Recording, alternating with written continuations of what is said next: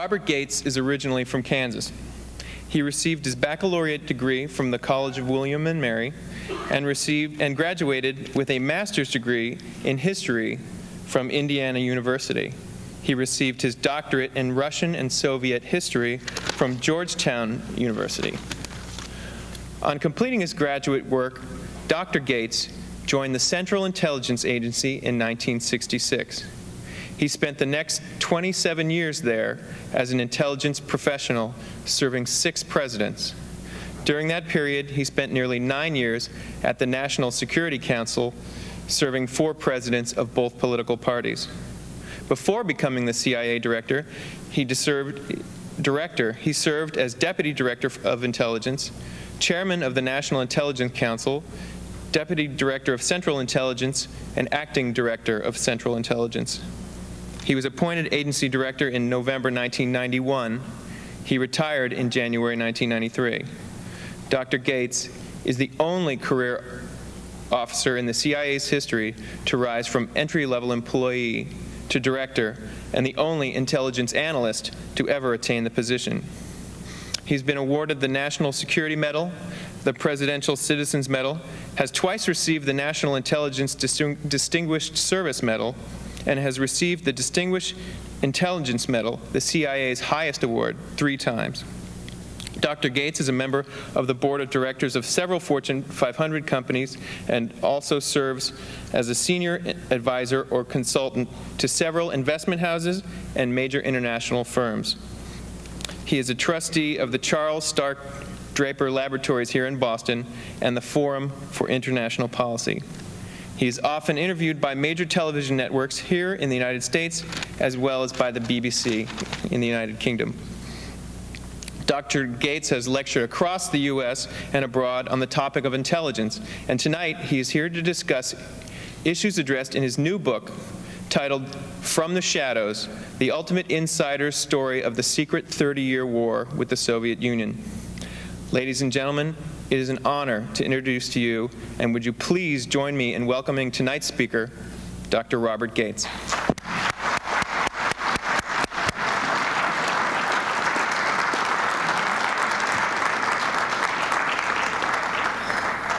Thank you all very much. It's a pleasure to be with you here in Boston. Of course, I have to tell you it's a pleasure to be anywhere but Washington, D.C. You know, the place where Senator Alan Simpson says those who travel the high road of humility encounter little heavy traffic. Where there are so many people lost in thought because it's such unfamiliar territory. Where people say, I'll double cross that bridge when I get to it. The only place in the world where you can see a prominent person walking down Lover's Lane holding his own hand. You know, it's a place where people don't listen to each other very much. This goes back a long way. President Roosevelt, Franklin Roosevelt, had a view that this was true, and he decided to test it one time during a reception. And as people were going through the reception line, he would stick out his hand and smile and say under his breath, "I murdered my mother this morning." And people going through the line would nod and smile and say, "That's nice, that's nice." Until he got toward the end of the line, and an elderly lady came through, and he shook her hand and smiled and said, "I murdered my mother this morning." And she stopped and looked at him and then smiled brightly and said, "I'm sure she must have deserved it," and moved right along. It's a city of monuments. I have to tell you that in 27 years, the most monumental things that I saw in Washington were the egos of many of the people that I worked with and for. It was the time Lyndon Johnson had the Chancellor of the Federal Republic of Germany at the LBJ Ranch. And at one point, Chancellor Earhart looked up at Johnson and he said, "Well, Mr. President, I suppose you were born in a log cabin." Johnson looked down and he said, "Why, no, Mr. Chancellor, I was born in a manger." Another time, Johnson gave a stag dinner in the White House, and he asked Bill Moyers to ask the blessing, and Moyers, like a good White House staffer, was seated well down below the salt. Moyers began to pray, and about 30 seconds into the prayer, Johnson raised his head and said, "Bill, speak up, I can't hear you." And Moyers, without ever lifting his head, said, "Mr. President, that's because I'm not speaking to you." or the time that Richard Nixon was meeting with Prime Minister Golda Meir of Israel, and it was right after he'd appointed Kissinger as Secretary of State. He said, "Just think, Madam Prime Minister, we both now have Jewish foreign ministers." And Golda Meir looked him right in the eye and said, "Yes, but mine speaks English." It's also a city of monumental embarrassments. The first state dinner I attended was for the President of Italy, and the entire White House was decorated with hundreds of yellow chrysanthemums, the Italian flower of death. The second state dinner was for the Chancellor of the Federal Republic of Germany, Chancellor Schmidt, and the after-dinner entertainment at the White House was Joel Grey singing highlights from Cabaret.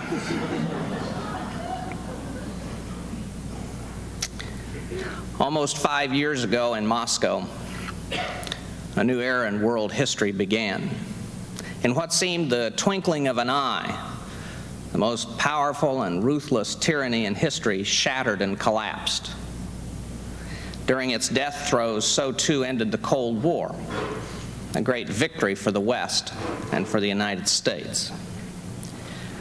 My book, From the Shadows, is an eyewitness account of how 5 presidents and their closest advisors, from the Vietnam War until the Soviet collapse, took actions and shaped strategies that contributed to that outcome of the Cold War. The story that I tell is a little of James Bond, a little of Tom Clancy's Jack Ryan, a little Forrest Gump, a measure of John Le Carré,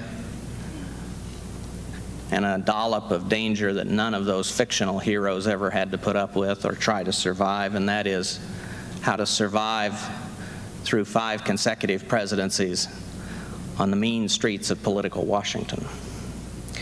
The story takes you from Capitol Hill to KGB safe houses in Moscow, from Afghan Mujahideen training camps in Pakistan to Washington, D.C., to Margaret Thatcher's parlor at 10 Downing Street, from CIA training facilities in Virginia to the Forbidden City in Beijing and the German Chancellor's bungalow on the Rhine, from the Oval Office to the Kremlin. In this book, behind the accounts of secret missions and political intrigue, personal conflicts, cravenness and courage, ruthlessness, intelligence operations, clandestine wars, CIA and White House secrets, a variety of crises and plotting. Behind all of these lies a consistent theme, and that is how the Soviet Union collapsed and the part played in that collapse by the United States. This evening I want to try and give you a unique insider's perspective on each of the 5 presidents for whom I worked and the role that each of them played in this outcome. Richard Nixon hated CIA. He believed that Allen Dulles, CIA director under President Eisenhower, was responsible for the so-called missile gap of the late 1950s. And when presidential candidate John F. Kennedy exploited the missile gap so effectively during the 1960 campaign, Nixon was always convinced that it tilted the election to Kennedy, and he never forgave CIA for that. In the book, I refer to détente as the era of smoke and mirrors. For all the rhetoric on both sides of a new relationship and establishing generations of peace, the fact is neither side gave up a single strategic offensive weapons program, and neither side ever gave up a single opportunity to gain an advantage at the expense of the other. Paradoxically, détente and arms control would play a critical role in preserving America's modernization programs for its strategic offensive weapons, thanks in no small part to the political skill of Nixon's Secretary of Defense, Melvin Laird. When one of my predecessors, then DCI under Nixon, Richard Helms, went in to see Helms one time, Laird was leaving the Oval Office, and as Laird shut the door behind him, Nixon leaned over to Helms and said, "There goes the most deceptive man in America." It was some accolade considering the source.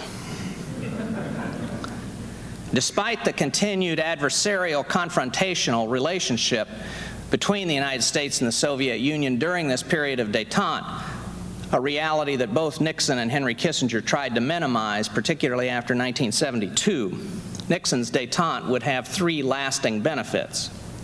First, the process of strategic arms control would come to involve a remarkable dialogue between the superpowers on both nuclear weapons and nuclear strategy that in time would outweigh the value of the agreements themselves.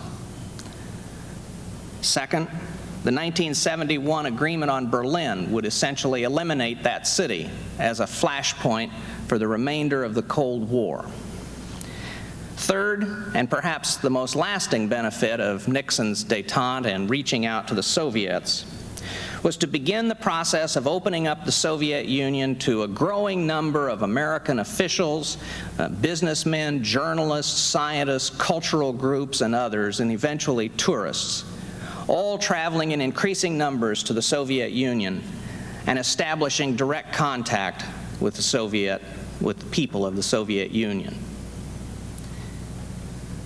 President Ford increasingly is becoming a historic footnote, known primarily for his pardoning of Nixon, his gaffe in answering the question on Poland in the 1976 presidential election debate, and his seeming clumsiness. In fact, when I was working in the Carter White House for Zbigniew Brzezinski, at times I would tell Brzezinski that none of them would be there if it weren't for me, because I had drafted the Q&A for President Ford to use in that debate. Unfortunately, he fluffed the answer that I gave him. In reality, with Ford's signature of the declaration in Helsinki in 1975, the West began openly to attack and to undermine the legitimacy of the Soviet government in the eyes of its own citizens and those of its empire. As the declaration and its statements on human rights were publicized, groups throughout the Soviet Union and Eastern Europe were organized not only to publicize those statements, but also the government's failure to live up to the pledges that they had made in Helsinki to meet those standards of human rights. Ford took tremendous grief from Americans of East European descent and conservatives for signing the Helsinki Declaration. And I think a strong case can be made that signing that declaration cost him the election in 1976. There were debates in the Ford administration about how to deal with Soviet dissidents. Perhaps the most notorious case was when Alexander Solzhenitsyn visited the United States from Switzerland in 1975. And the decision was made primarily by Kissinger and the State Department not to invite Solzhenitsyn to meet with President Ford. I thought the decision to snub Solzhenitsyn entirely was a mistake. And as a result, I sent a memo to Kissinger saying that I thought if they couldn't have a formal meeting, then perhaps some VIP in the White House could give Solzhenitsyn a tour, and it could be managed so that he would at least run into Ford and they could have a brief conversation and a photo. I got the memo back from Kissinger, and written across the corner was, "Are you crazy, HK?" A year later, the snub of Solzhenitsyn became a major issue in the primary campaign between Ronald Reagan and Gerald Ford, and just as it was at its hottest, I sent a copy of that first page back with Kissinger's note, "Are you crazy, HK?" Sent it back across to the West Wing of the White House, and I simply wrote on it one word: no. From the Shadows portrays a Carter administration which in its approach to the Soviet Union is far different from the conventional wisdom. In truth, Jimmy Carter significantly intensified the external pressures on the Soviet Union in several important arenas. His campaign for human rights and against oppression in the Soviet Union did not stop with public statements. He gave significantly increased resources to the Voice of America, Radio Free Europe, and Radio Liberty to increase their programming and to overcome Soviet jamming. As early as spring 1977, Carter vastly expanded CIA's covert program to smuggle into the Soviet Union books, periodicals, cassettes, and even videotapes of Soviet dissident information and literature such as Solzhenitsyn, as well as information on the misdeeds of the Soviet government, literature on democracy, and on the cultural and ethnic history of the peoples of the Soviet Union. Carter's overt and covert efforts contributed to undermining the legitimacy of the Soviet regime in the eyes of its own citizens and its empire. Even as Carter's public efforts were derided in the West, the Soviet leadership in its paranoia saw this threat for what it was and believed that Carter had changed the rules of the game as it had been played for over 25 years. And as such, they saw him as far more than a nuisance, but as a genuine danger to the Soviet system, and they reacted accordingly. The relationship between the United States and the Soviet Union was pervasively at its worst throughout the Carter administration, as it would be at any time during the Cold War after the Truman presidency. Carter also began the first serious economic sanctions against the USSR. Early in the administration, in the face of opposition from the State and Commerce departments and many businessmen, he imposed restrictions that had the effect of limiting the transfer of sensitive technologies from the West to the Soviet Union. And in one confrontation after another with the Soviets, he imposed a growing number of economic restrictions and severe limits on U.S.-Soviet trade. He didn't intend to wage economic warfare on the Soviets, but the practical effect of his actions was to do that.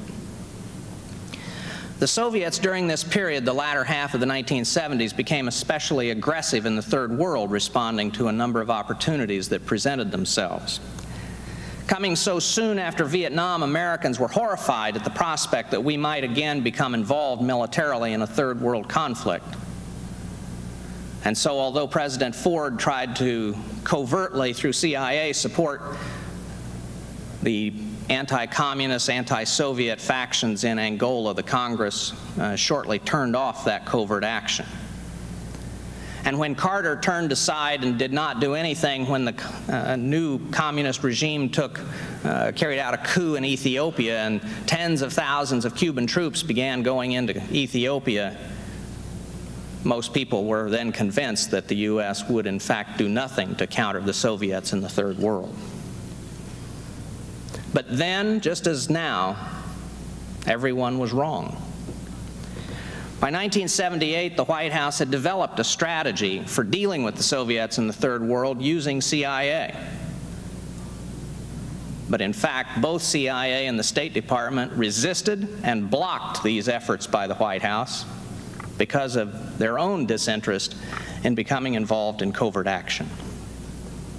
A White House perceived to be hostile to CIA by 1978, in fact, was lamenting the lack of boldness and imagination in operational matters at the agency. By spring 1979, Carter was ready to move.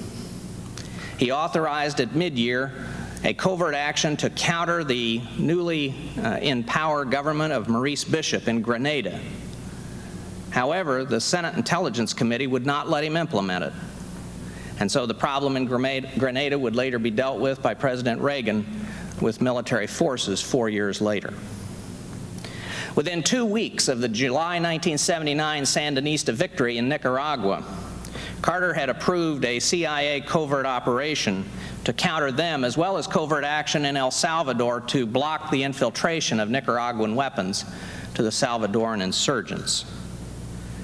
By the fall of 1979, there were a number of Carter-approved covert actions underway in the Caribbean, Central America, and elsewhere in Latin America to block the Soviets and the Cubans.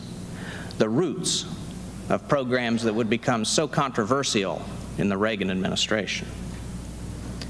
Finally, 6 months before the Soviets invaded Afghanistan, Carter authorized covert assistance to the Mujahideen in their efforts to resist the Soviets and the communist government in Kabul. And of course, after the invasion, Carter would expand all of these activities. At one point in 1978, one strategy of the Carter administration was to strike a deal with Cuba, make a deal with Castro that we would drop the embargo if he would forego sending his troops and causing trouble in Third World areas. To try and make this deal, the Deputy National Security Advisor, with me in his tow, went to New York for a secret meeting with a senior Cuban intelligence officer who was close to Castro. The FBI wired me with microphones for the entire meeting. We met in a very posh New York restaurant. I think it's the only time I ever saw a waiter in a trench coat. I think everybody in the restaurant was armed. There were Cubans there that were not in the party. The Cubans we were having lunch with were both armed, and the place was filled with FBI people. The meeting was a failure. Cubans weren't interested. And what the FBI got was a tape that not only recorded this conversation, but also, because of the sensitivity of the microphones, my entire digestive process.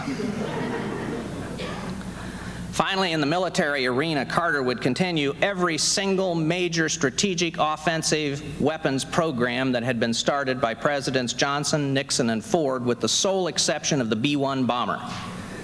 And he canceled the B-1 because he intended to replace it with an airplane, a bomber, based on new technology, stealth technology. The B-2 bomber was originated in the Carter administration. And it was Carter who gained NATO approval to deploy the new intermediate nuclear forces to Europe in response to the Soviets' SS-20 deployments, and took other steps to strengthen the alliance. This high-tech weaponry on occasion produced its own scares. I tell the story in the book about the night that Brzezinski received a call from his military assistant about 2:30 in the morning with a report that he had been told by the National Military Command Center that 220 Soviet missiles had been launched at the United States. Brzezinski, knowing that the president's window of decision was 4 to 6 minutes, said that he would wait 2 minutes to call the president and to get more information. A minute later, the military assistant called and said the first information had been in error. There were not 220 missiles coming, but 2,200 nuclear warheads were on their way to the United States. I don't know what Brzezinski thought in the middle of the night, knowing or believing that the whole world would be destroyed within a handful of minutes. He never woke his wife. About 30 seconds before he was to pick up the phone and call Carter, and having confirmed that SAC's bombers were already in the air, he got a call from his military assistant saying that our satellites weren't picking up launches, that in fact it looked like it had been an error, a computer glitch.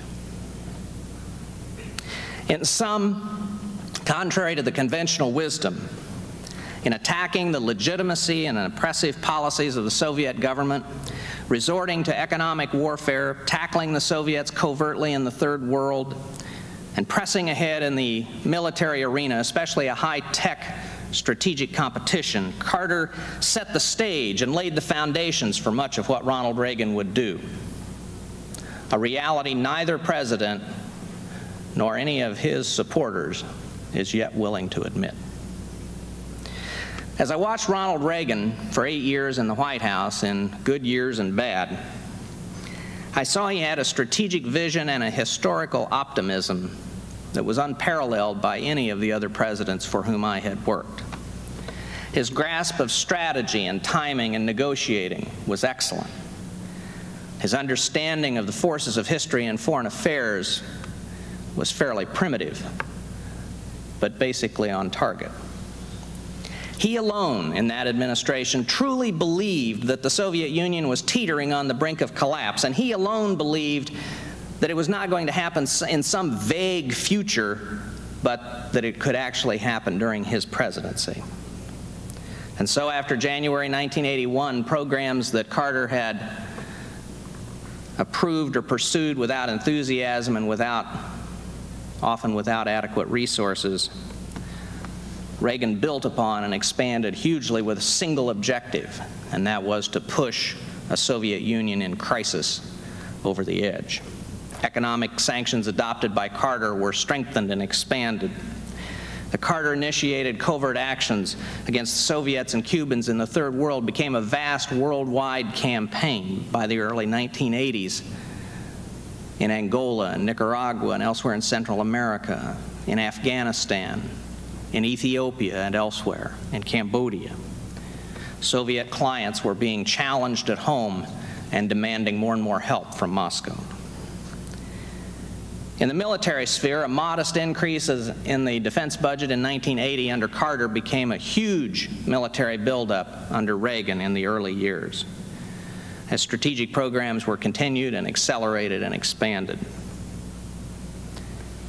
The continuing U.S. military modernization in the 1970s and the huge American military buildup in the early 1980s put enormous pressure on the Soviets and compelled them to sustain their defense spending at a very high level and even in certain areas selectively increase it, even at a time when their economy was in growing crisis. In sum, coincident with a significant worsening of economic and social conditions in the Soviet Union in the mid to late 1970s and the early 1980s, the United States under these presidents became significantly more aggressive in exploiting and attacking the most important vulnerabilities of the Soviet system: the economy, a technology-based arms race, the illegitimacy of the regime and its repression of its citizens, the growing discontent of the diverse peoples of the Soviet Union, and the contest in the Third World. These simultaneous pressures on a regime already reeling from basic systemic weaknesses and the inadequacies and mistakes of its leaders contributed critically to the realization in the Kremlin in the early 80s that change, real, far-reaching reform, had to be carried out if the Soviet Union was to sustain its power at home and its empire abroad. And once that decision to begin real reform was made, the ultimate inevitable doom of the Soviet system was greatly accelerated. Fortunately for this country and for the world, in my view, it fell to George Bush to lead the industrial democracies during the death throes of the Soviet empire. At no time in history has an empire so vast, so ancient, and so well armed collapsed so quickly and with such little bloodshed. From the liberation of Eastern Europe to the reunification of Germany to the end of the Cold War and the collapse of the Soviet Union, I believe that Bush's skilled statecraft and his personal relationships with other leaders made a highly unstable and revolutionary time seem much less dangerous than it really was. In the national security arena, he was terrific to work for. Not only his own skills, but the remarkable team that he gathered around him: Baker, Cheney, Powell, Scowcroft, and others. People who provided sound advice, hashed out their differences in private, and then loyally followed the president once he had made his decisions. They always kept their perspective and their sense of humor. The sense of humor was especially important. It was important under all these presidents. No one seems to pay much attention to that. One of the sources of humor in the Bush administration was the remarkable penchant of Brent Scowcroft, the national security advisor under both Ford and Bush, to fall asleep in meetings with the president, including with foreign leaders. And so the president established an award in his honor, the Scowcroft Award, and it was to the American official. It went to the American official who in any meeting ostentatiously and obviously fell asleep. The president's scoring criteria were the duration of the nap, the intensity of the nap, and the quality of the recovery. One year, the Secretary of Defense won the award. One time we were seated on the couch in the Oval Office, Baker, Scowcroft, and me. Ford was talking to a foreign leader. Scowcroft fell asleep.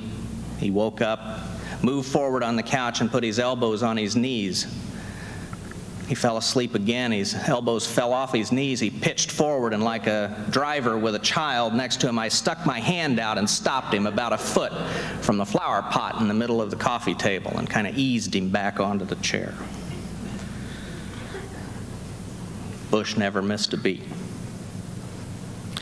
While these 5 presidents all immeasurably increased the pressures on a Soviet Union in systemic crisis, it was Mikhail Gorbachev who would actually bring down the Soviet system. The collapse of the Soviet Union may have been inevitable, but it was not necessarily inevitable in 1991. Its demise was precipitated by Gorbachev, a leader who set out in 1985 to save the Soviet Union and who instead destroyed it. His tenure as the last Soviet leader is the embodiment of the law of unintended consequences. His policies and actions intended to correct the mistakes and problems of his predecessors and give new life to a reformed Soviet Union surely sealed its fate and accelerated its doom. And when I had the temerity to point that out in public, he then tried to get me fired. Let me just say a word now about CIA. This book reveals more about the real CIA, its internal politics, what it does, how it does it, its differences, its difficulties, than anything you will have ever read. CIA, like the presidents it served, was embattled all through the last half of the Cold War. I describe in detail for the first time many of its successes, successes that you will have not read about, as well as its extraordinary record in forecasting the collapse of the Soviet Union, contrary to all the conventional wisdom. I remember in a briefing in 1985 where one of our analysts was forecasting just exactly this outcome 6 years before it happened, and in the middle of the briefing I was seated next to Reagan and I heard this tremendous whine, and Reagan's eyes got kind of big and he reached up and adjusted his hearing aid. And the briefing went on another minute or two and there was another and his eyes got as big as saucers and he reached up and he took the hearing aid out of his ear and pounded it in his palm, and then as he was putting it back in turned to me and smiled and he said, "It was my KGB handler." I talk a good deal in this book about intelligence wars, about efforts by the KGB to pin the AIDS virus and the assassination of Rajiv Gandhi and the sale of baby parts from the third world for organ transplants in the industrialized West, all put about by the KGB as being the responsibility of CIA. And I talk about some of the things we did to them too. I talk about our assistance to Solidarity and about our secret summit meetings in Washington and Moscow. I'm also brutally candid about CIA's failures. With the vantage now of several years since the end of the Cold War, what lessons can we derive from this victory? First, the key to sustaining a consistent policy for decades was bipartisanship and more continuity than any of our political leaders were ever willing to acknowledge. The fact is that in dealing with today's problems, the long-term strategies and policies needed to deal with difficulties here at home and abroad, spanning several presidencies, cannot be sustained without that kind of bipartisanship and continuity, without bridges between our parties. And unfortunately, it seems to me this year there's been a lot more bridge burning than bridge building going on. Second, the last half of the Cold War shows that real progress in dealing with challenges is most often made by presidents providing courageous leadership, often against the indications of the public opinion polls. When Jerry Ford went to Helsinki and signed the Declaration, all the major newspapers, the New York Times, the Wall Street Journal, and others, said it was a terrible mistake.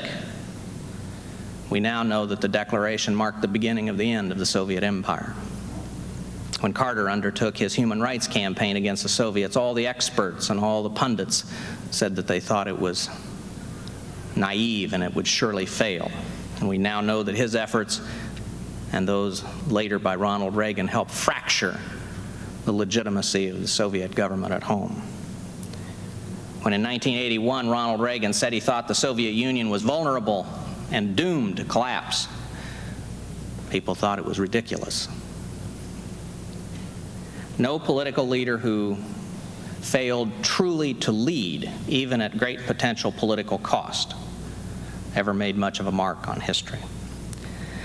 The third lesson of the last decades of the Cold War is that for the most part, our presidents care more, work harder, and are better than the public knows. From Ford's supposed clumsiness to Carter and the killer rabbit to Reagan and his oversimplifications to Bush's fractured syntax, we seem to work awfully hard at diminishing our presidents. This isn't new in American politics by any means, but it has become more vicious. It got more vicious every year I was in Washington, and with today's mass media, it makes it awfully difficult for a president to galvanize the American people to address the nation's problems. The fourth and last lesson I will mention is that neither Americans nor their government can turn their backs and walk away from the rest of the world. Contrary to our fondest hopes for enduring peace after the end of the Cold War, once again we have to face the reality of continuing conflict and ambitious governments around the world, discontented regimes determined to change the global status quo by force if necessary. We have to face the reality that only America can preserve the peace. Further, our extraordinary integration with the global economy and dependence upon it demands of us a continuing global leadership role. We can no longer pretend to ourselves for the fifth time in this century that we can abandon the burdens of that role and do it safely.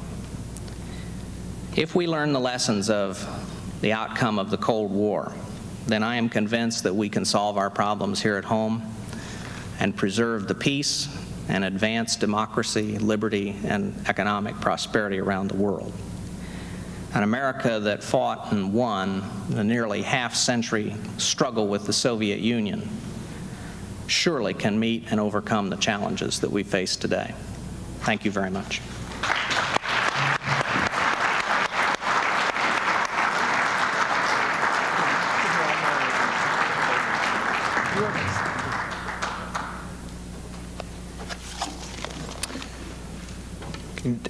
Now Dr. Gates will take your questions.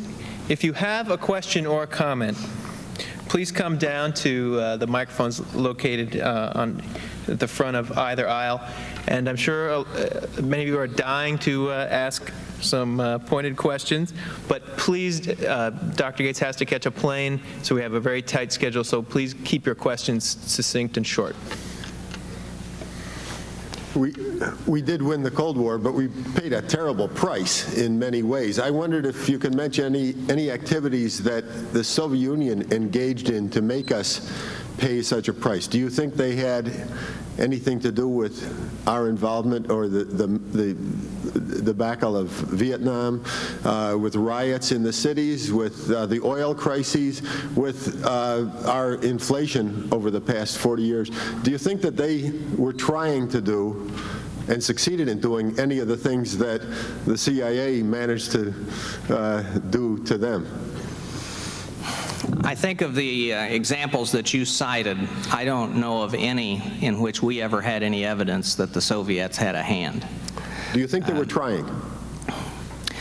There's no doubt in my mind that they would have liked to, and that they may have made some modest effort, but I have never seen any document or heard any former Soviet official or intelligence officer or seen any other evidence that would suggest they had any significant influence in doing that at all. Thank you. Dr. Gates, I'd like to thank you for speaking here tonight. Everybody speaks of the Cold War as if it's over, of course, but with the rise in communism in Eastern Europe, in such nations as Romania and Bulgaria, and then of course the rising Communist Party in the Soviet Union, and with Zyuganov possibly coming back to power, do you see a potential rise in conflict between the United States and and Russia again, then, if the communists do come to power? I think that we will not see the kind of aggressive, imperialist policies on the part of Russia that were characterized by the Soviet communist system. I think that while the governments, both the Russian and American governments, have put the emphasis on the positive, particularly on macroeconomics in Russia, The reality is that the Soviet economy is in a horrible mess. The GNP has shrunk by somewhere between 1/3 and 1/2 since 1991. Virtually the entire industrial plant is outmoded. If they were slipping behind in terms of military technology in the late 1980s, mid to late 1980s, that gap has multiplied many-fold at this point. And I think the condition of the Russian military today is best illustrated by the difficulties they've had in Chechnya. So I think that it'll be a long time before the Russians present the kind of, if ever, before the Russians present the same kind of national security concern to this country that they did under the communists. That said, I think that this country has to come to grips with the reality that two of the powers that are discontented with the international status quo today are Russia and China. And the implications of that and their growing cooperation and sharing of military technologies and military sales from Russia to China, and the incredibly complex dimensions of, as we look at China and see the economic allure of doing business there at the same time that it has had, that our economic involvement has had no impact on liberalizing their society internally or tempering their aggression externally. I think there are a lot of national security challenges that face this country, but I think they are not of the magnitude that we saw in the Cold War of the survival of mankind. They are more in the nature of the kinds of more traditional ambitions that we saw before the rise of communism and Nazism, but they will be problems we'll have to deal with nonetheless. Sir. Thank you for your talk. On a slightly different subject, I wanted to ask you what your opinion was on the treatment of Saddam Hussein and Desert Storm, and whether or not we went far enough in our decision to pull back. I chaired the group in the White House as Deputy National Security Advisor that established or recommended the war aims for the United States in the war. We considered 3 and adopted 2. The 2 that we resolved within minutes was to expel the Iraqis from Kuwait, and second, to destroy the Republican Guard, the offensive arm of the Iraqi military. The one that took us weeks to debate was whether to make a war aim of changing the regime in Baghdad. And ultimately, we recommended against it, and that was the decision that the President made. And the reason was, first of all, we didn't want to make a war aim of something we weren't sure we could accomplish. Don't forget, this same group of people only 10 months before had ended up losing Noriega in Panama, in a country that was much smaller, much weaker, where we had much better intelligence and much larger military facilities and capabilities. Saddam was not going to sit on his veranda in Baghdad waiting for the 24th Mechanized Division to come pick him up. And so we had to face the prospect that if that was our aim, we would end up occupying most of Iraq, and a large American force would probably still be there to this day. It's an unfortunate outcome, I have to tell you. We all had our fingers crossed every time we bombed a command and control bunker. But the fact is that we did not make it a war aim, and it's too bad that he's still there, and the people that pursued the war against him, both in Europe and the United States, are gone. Thank you. Next question. With the end of the Cold War and the collapse of the Soviet Union, some people, namely Senator Moynihan, have called for the end of the CIA. What do you see as the future of the CIA, and what were the implications of the Ames case on the future of the CIA?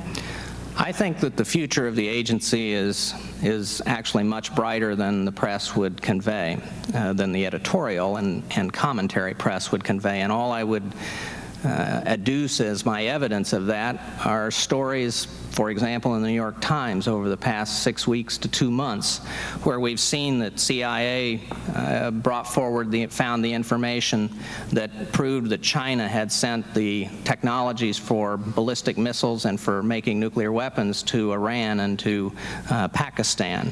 It was CIA that brought forward the information the administration is using, showing that the security of nuclear material in Russia has deteriorated. It was CIA that took down the Kali cartel.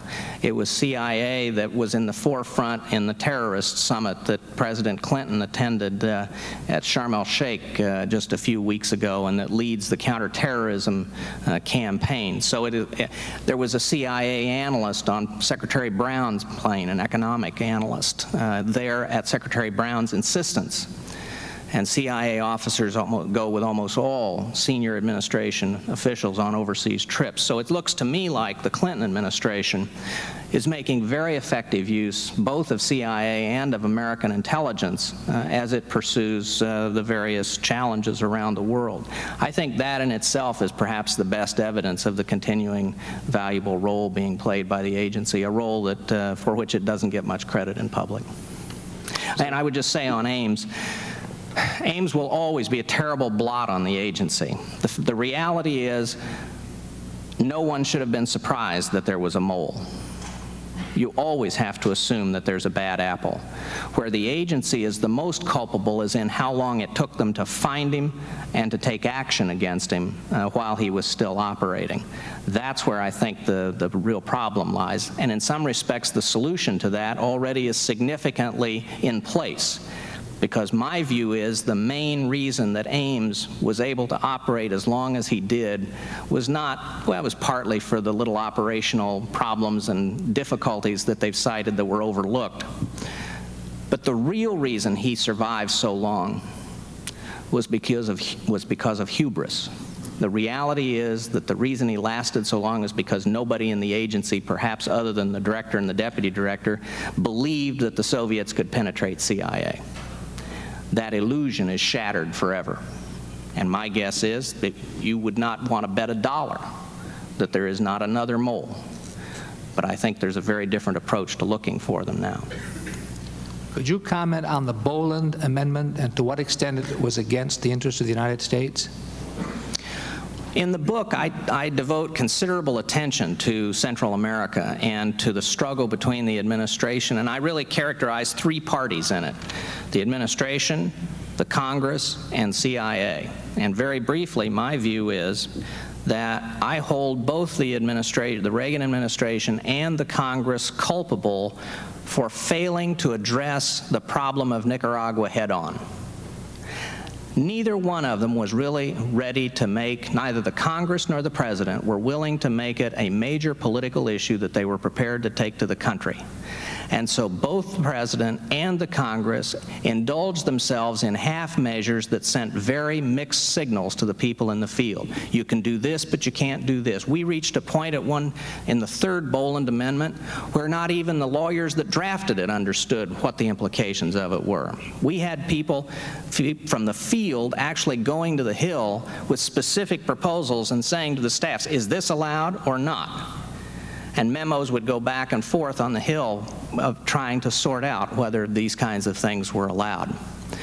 So I think that the administration and the Congress dealt CIA a really lousy hand in terms of a problem that they wouldn't deal with head on.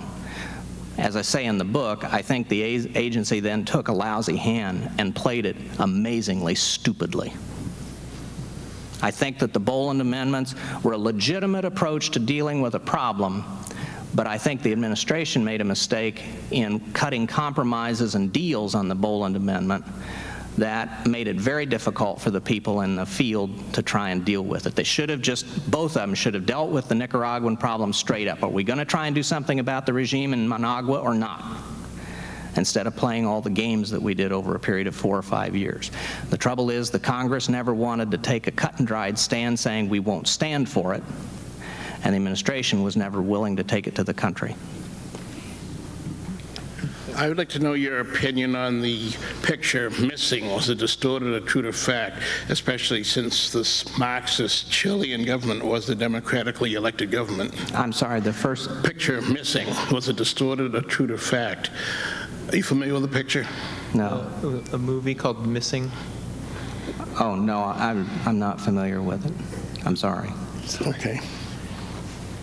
Dr. Gates, actually I was wondering, where do you stand on the concept or the idea that with the demise of the Soviet Union and with its control over many third world nations, the amount and frequency of low-intensity conflicts involving U.S. forces will increase? I think that the general view of the American people is one of reluctance to see U.S. forces, particularly U.S. ground forces, involved in any kind of a military operation that is open-ended. I think that when you see the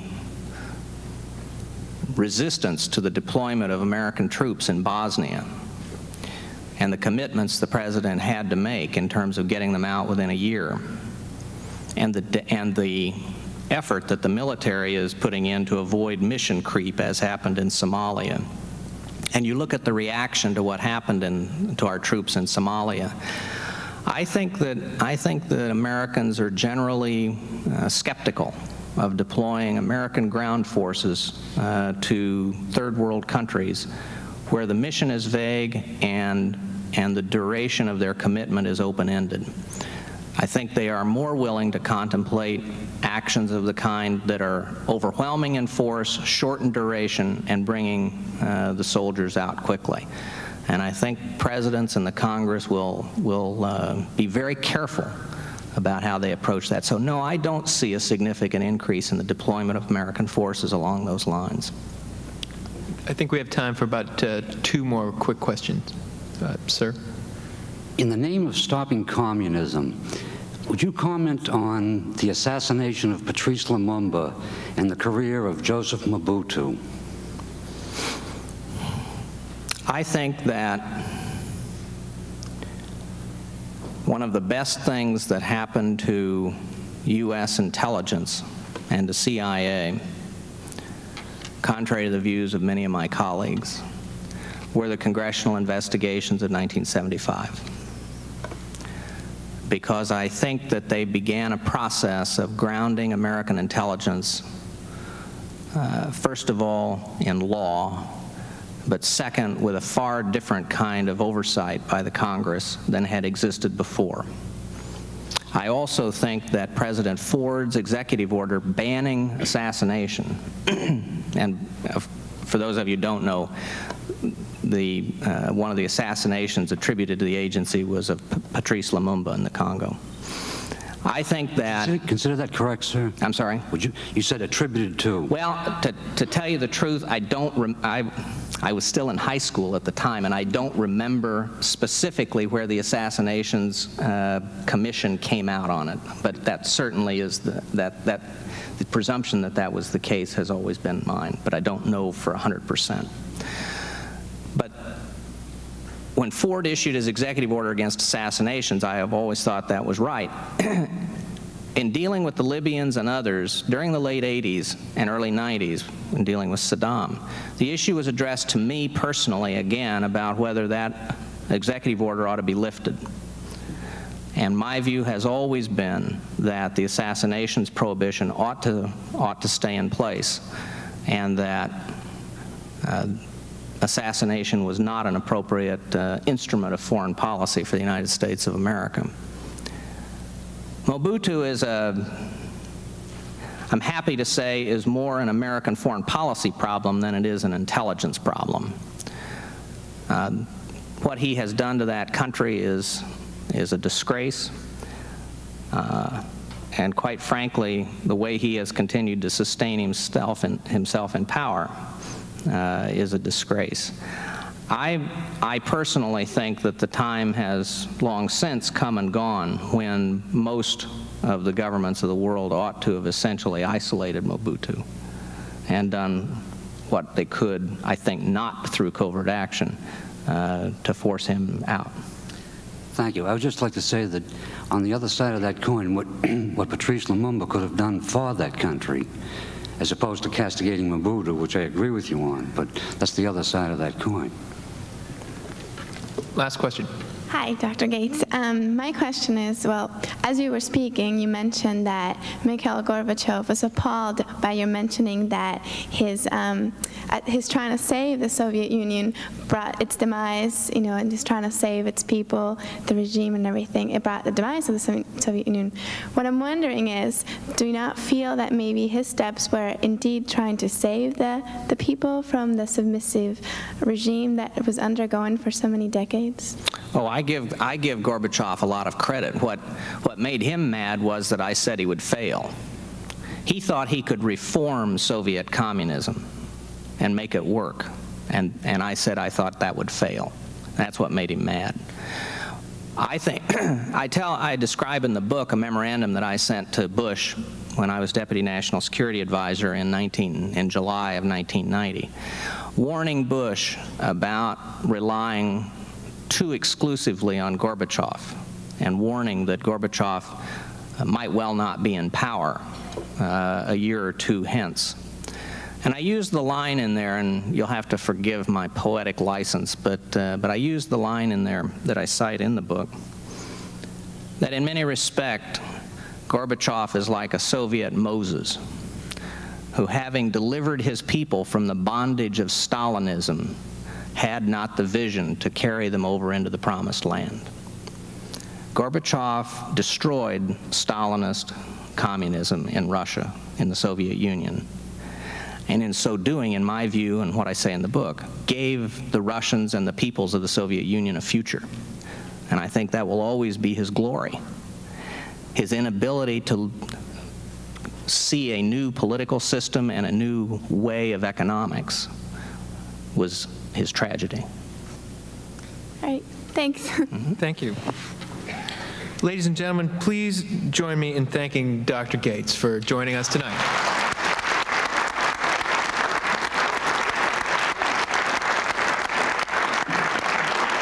Dr. Gates' schedule is extremely tight, but he will be signing copies of From the Shadows back in there's a room off the lobby in the auditorium. And please be sure and join us for the next and the last program in the Ford Hall Forum Spring Lecture Series. On Thursday, May 16th, Boston Globe columnist Patricia Smith will be at Faneuil Hall discussing Invisible Boston, Facets of the City Few People See. Thanks for coming.